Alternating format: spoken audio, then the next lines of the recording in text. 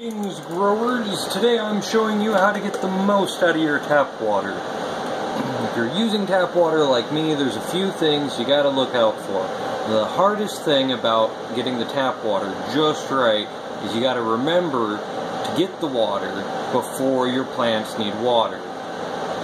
You get your water a day ahead of time, leave it out, let it sit without a lid on it for 24 hours. That way the chemicals that are in it that are good for people and bad for plants can evaporate out of them. So fluoride, chlorine, I'm not 100% sure. Honestly, I'm bad about doing that. I don't get my water ahead of time, but I'm working on it. They say it's good. Okay, so now if you're going to do a feeding, obviously go ahead, you let your water sit out for a day, add your food, and get her mixed in really well before you pH. Now, I like to use a turkey baster to mix it. Instead of lifting the jug up over my head, I can get the water mixed all the way down, and I even like to try to oxygenate the water a bit too. Okay. Then we're gonna take our handy pH meter, and she fits right in there, so we don't even have to hold her, hands free. Now this is just straight tap water right out of my kitchen sink. So give her a minute, swirl her around. We were at 7.1, 7.2, 7.3. It looks like she's going to settle out at 7.3. Nope, then she just went up to 7.4. Alright. 7.4, that's right out of the tap. We're going to give her a little bit of pH down to try to get her down to about 6.5. Now, it's different depending on what medium you're growing in. I believe if you're growing hydro, you want a little bit lower pH. I'm growing in soil. I'm shooting for about 6.5. 6.2 isn't bad.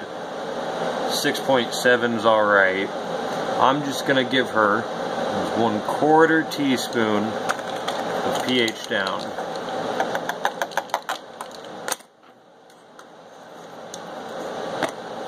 We're going to get that pH mixed in there really well.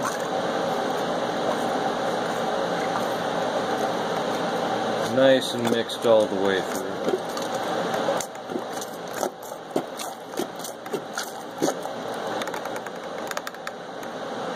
Alright, and now we just pH again, pop her in, turn it on, and see what she says.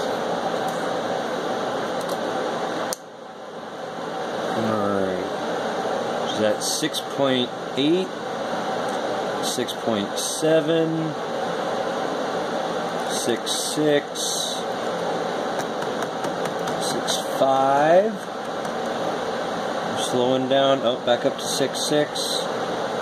Okay, so we're probably at 6.5. It's a heavy 6.5, and that's all right. She is good to go. My babies are ready to be watered.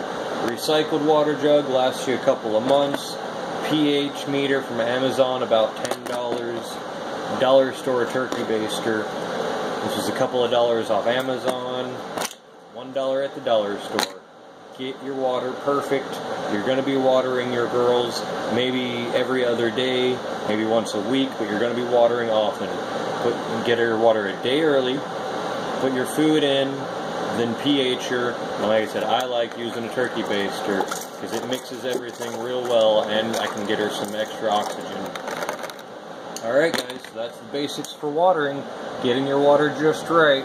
Take it easy and keep growing.